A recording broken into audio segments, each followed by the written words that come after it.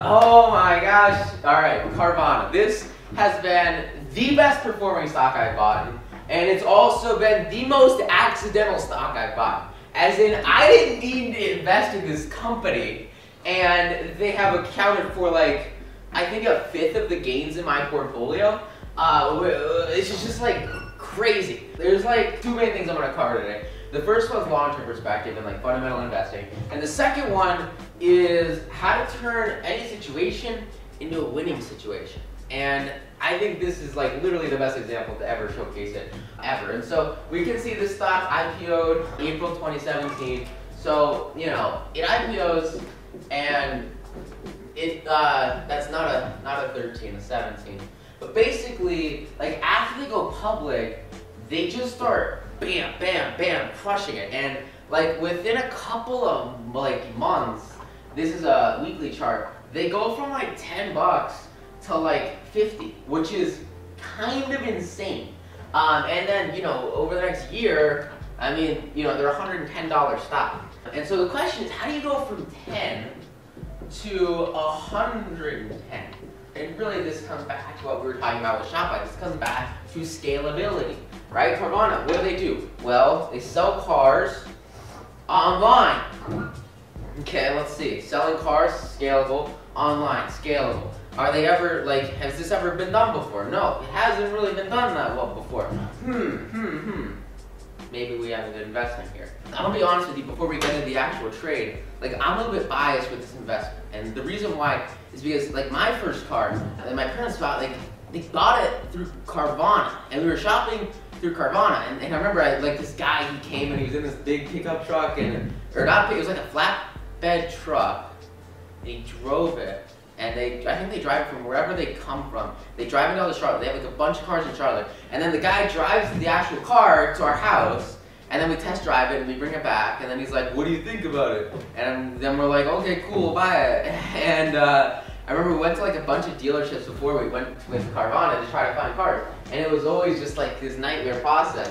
And then we did this and it was like super, super, super easy process, right? And so before you get in this position, you know that it is a good model, because you like, if you want to really get like the deepest understanding of a company possible, like go through their process, buy their product, or whatever their product purchasing, like whatever it is. I remember the guy, he was like, well, how do I get home now that you bought this car? And he's like, oh, don't worry about it, you know, I'm just gonna take an Uber. And he like Ubers away. And I'm like, holy crap, that's like so smart. Like, why can't more companies do stuff like that? And so for me, going into this position, like I knew that this was like a pretty solid company just because I'd gone through their buying process and bought a car from them. And so I want to preface you with that as we get into this position, because this was not necessarily a position I meant to be in at all. It wasn't. I think this was in 2016. It was definitely during the summer when this happened. Oh God, I wish I had the confirmations. I think it was 1772. Yeah, so it would have been, I think right here. This is probably 1772. So basically what happened, I think this was it right here. So I remember it was like right before school started, but there were also like some stocks that were getting traded. Basically what happened is the stock went up a bunch on the pre-market. I mean, it was just exploding. And I'll actually check what the exact date was real quick. I've been looking for a pretty long time, and I seriously haven't touched this stock for like 4 years. Or 3 years, so like honestly, I'm really sorry. I think it said like 9/17 in Yahoo Finance, and so I'm gonna assume that that's the right date. But gosh, honestly, guys, this was so long ago. I really cannot remember. I think, like, if I had to take a guess, I would say it was this day. Maybe it was this day. Basically what happened is really, really simple. The stock went up a bunch pre-market, all right? It was like any other pre-market gainer, and it showed up on the pre-market gainers list. And so it goes up pre-market, and then it has this big gap, right? And whatever day it was, it goes up a bunch. And so if we kind of zoom in a little bit, and we'll call this blue color like the 1 minute chart. Basically, you know, I was sort of first getting into active 90-minute trading. And so it went up a bunch, and I was like, oh my gosh, this is going to be awesome. It's going to keep on going up. Plus, I already know that Carvana is a cool company because I just got their car from them, right? So I bought, and then it went down kind of for the rest of the day. I would say minus like, I don't know, 7% or so at the end of the day. And I had a decision to make, and at the time, like I wasn't as disciplined as I am right now, right? So I would like buy a stock, and if I lost money on it, like I wouldn't want to sell it, which is a big fallacy. Like, I know it worked out well here, but usually, like in 99% of the time, especially if you're not in a really great bull market, like you've got to stay disciplined or else you'll lose a lot of money really quick. And so for me, like this was not a good thing to do. But what I decided is I said, look, I just lost money day trading Carvana, but I know that Carvana is a good company. And I know that they very recently just IPO'd. So they're probably gonna like do cool stuff since they just went public. And I personally think that they're a great company. And I decided that instead of like selling this for a loss, I would just hold it as a long-term investment. Now this is something that I very rarely recommend to do. And in my entire investing career, I have done it one time with one stock. And that one stock is Carvana. And the results of it have been about plus 500 or 600%. So like, here's the deal. This is a very rare thing to happen. And you don't want to rely on rare things to grow your portfolio. Most stocks don't go from $10 to $110 in 2 years. If they do, and you can find them, please let me know because I will pay you a lot of money to tell me what those stocks are. But you know, most of the time, like that's just not how it works, right?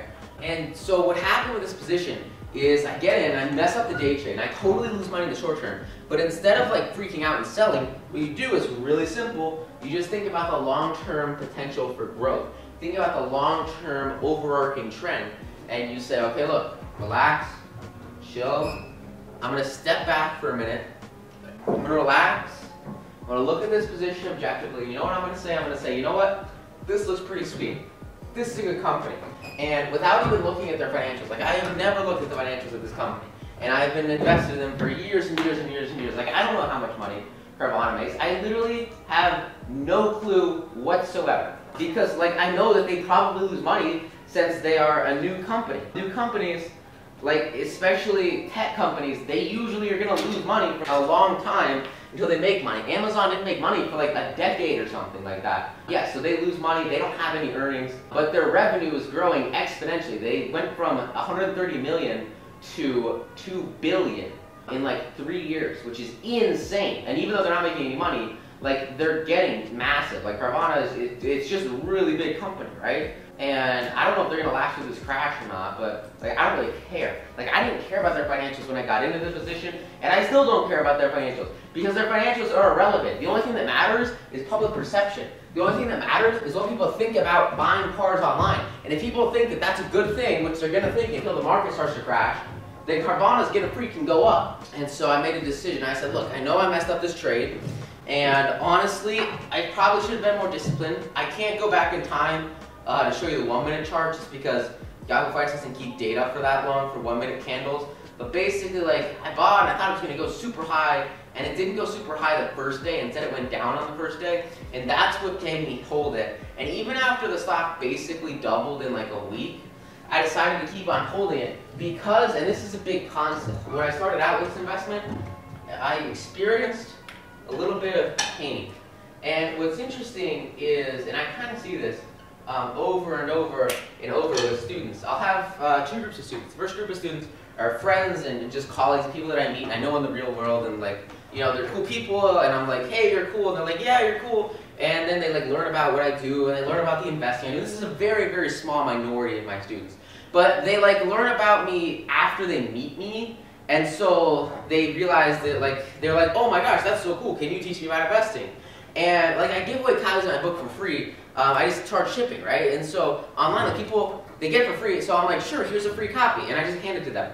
And what's interesting is those students, which is again a very small minority, so I have a small sample size here, maybe you know a couple dozen people, 100 people. They get the book, and like 3/4 of them don't even read it, and like 1/10 of them actually do anything with it, and maybe 5% of them make like more than 5 figures with it ever. And again, like please remember, I can't like guarantee results or anything, but I mean this stuff works. Anyway, versus the people who buy the book free plus shipping, they have just that little itty bitty bit of pain of paying like a nominal shipping charge. I literally like, I think I spend like $5 to send people a book. Like I lose money shipping you the book. They experience a little bit of pain paying for the shipping charge, or covering the shipping charge, my bad. So they cover the shipping charge, and they have a little bit of pain. And the completion rate of the people who actually experience just that little bit of pain, from what I can tell from other testimonials and other people I've contacted, is like, and again, this is approximate, I can't know this for everybody, but from what I can tell, it's upwards of about 80 to 85, almost 90% of people who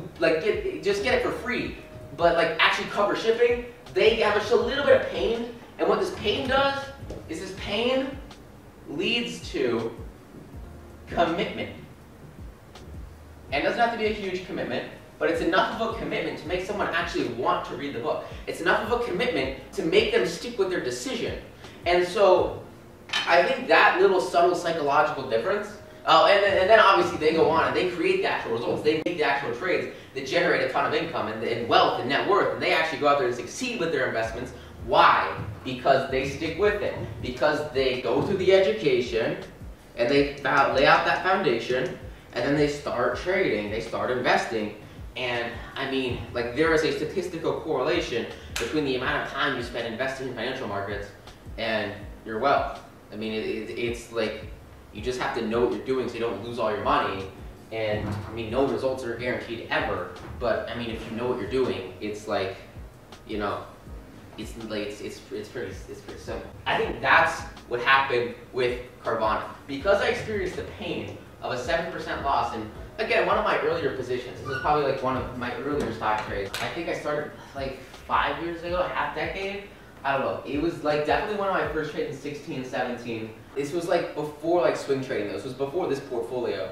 So like, I think this is probably the earliest position in this portfolio, just because it was actually from like a couple of months before I made like this portfolio. So I think it was like, this is like the earliest position just because of the way I got into it. So anyway, I had this little bit of pain of a downturn of about 7%. I lost that money, and it made me feel a little bit of pain, and that made me feel committed to Carvana. And it made me say, look, I'm gonna stick with this freaking stock. I believe in this company. This is the coolest tech company ever. Nobody else does what they do. They are doing something really freaking cool and innovative. And that pain gave me the conviction to stick with them. That pain gave me the perseverance to stay with them after they went to like 20 bucks, to 30 bucks, to 50 bucks.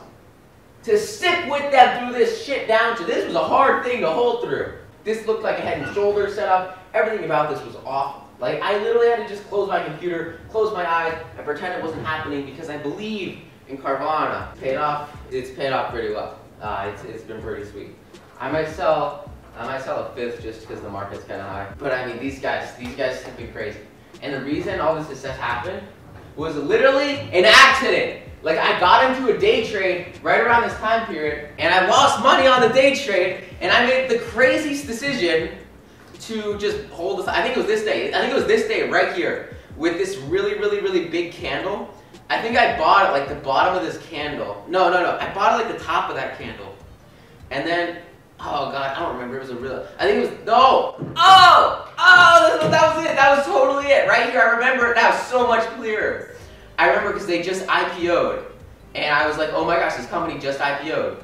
And so basically, they went up a massive amount this day. And then this day, they had a high day of $15.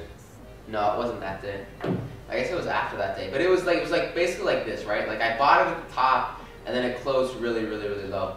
So yeah, good example of two hammer candles there. Just a phenomenal trade in general. I mean, holy crap. But yeah, that was Carvana. One of the weirdest positions I've ever made, one of the most freak accident things I've ever done, and it led to the best results ever. So big takeaway here is that like a lot of your results are going to come from investments that you don't necessarily expect them to come from. And a lot of times, like, when you invest solely for the sake of diversification, like one of the big reasons I got into this position was like, oh, I should diversify my portfolio and have some stuff in the automobile industry, which was silly. Like, this is obviously tech investment. Like, it's highly correlated to tech stocks, but that's beyond the scope of this course. And I was like, I better have this for a diversification pick. And like, one of the main reasons I owned it was for diversification. And that little diversification pick ended up creating like a fifth of my portfolio returns, which is really, really, really, really, really good. I mean, that's phenomenal. The thing freaking quintupled. And I mean, it all came from just thinking, oh, sure, I'll buy that stock, why not? And sometimes the most underestimated, the most underrated, the ones that you look over the easiest, those are actually the stocks they're going to lead you to a majority of your return. So think about like what could be that scale investment for you? What could be that big game changer? What could be that shift that you could have that could come from your investments that you might not necessarily expect immediately, but you stand and you say, look, this looks like a good thing. I think this could happen, and I believe. Because the moment you have that, all of a sudden, all you have to do is stand steady while you let the financial market go up and down and up and down and up and down. And so hopefully you sell when it's up. But in the long term, it's like, I mean, this is the a definition of a curving compounding growth curve. So obviously that's not going to last forever. But hey, you know what? If it lasts for another couple of months, then heck, you're going to be a whole lot richer because of it. So yeah, really, really crazy investment in Carvana. It has paid off really, really, really well. I should probably sell some of that now. To be honest, it's a weekend though, so I can't. But one that I wasn't really expecting to play out, and one that I didn't get into on purpose. It just kind of worked. So next time you have sort of a freak accident, and this is big. When I was starting out, I think this is the concept that we'll end on because it's really, really, really, really important. When you're starting out, there's going to be a big tendency, at least there was for me, and there was for most people that I teach, there's going to be a really big tendency to sort of instantly get out of losing positions and freak out if you lose any money. And you want to have a stop loss for sure. Like for me, my stop loss on this trade I think was like $14 or $14.50, and I don't think it ever hit my stop loss, at least in the time frame that I had it set for like a short-term time frame. And like I had a stop loss, and I did not move that stop loss up ever, because if you move the stop loss to 16 bucks and you get stopped out at 16 bucks, the stop goes to 110 bucks. How are you gonna feel? Like I've been in that position at least 25 times, and it feels like shit. And it's happened to me like in much faster time periods. Like within a day or two, I would have had like 5 figures, but it's gone because I had a stop loss at like 15 and I increased it to 17, and the stop went to 17 from like 20. And like, you don't want to lose 25% of a position in a day, but similarly, if a stock's gonna triple, like you want to give yourself a little bit of play. And when you set your initial stop loss, do not increase it until the stock goes at least like 5 or 10% above your entry point and starts to make profit, and you're setting it to like break even or something. And you give it like a couple of minutes or something, because if you let your investments play out, a vast majority of the time, they'll either hit your stop loss, which sucks, but it happens, it's okay. You want to have like a minimum downside and maximum upside using technical analysis and the patterns So you want to like either hit your stop loss or it explodes, right? And as long as your upside is more than like twice your downside, like you can basically trade as much as you want, and you will have as many winning investments as you can physically put your finger on the button to invest in. And that's really powerful. And that'll put you in a state of abundance almost immediately, which is pretty sweet. So with that said, thank you so much. Hope you get a ton of value out of this training. Go out there, apply it, absolutely crush it, and I will see you in the next module. Thanks. Bye.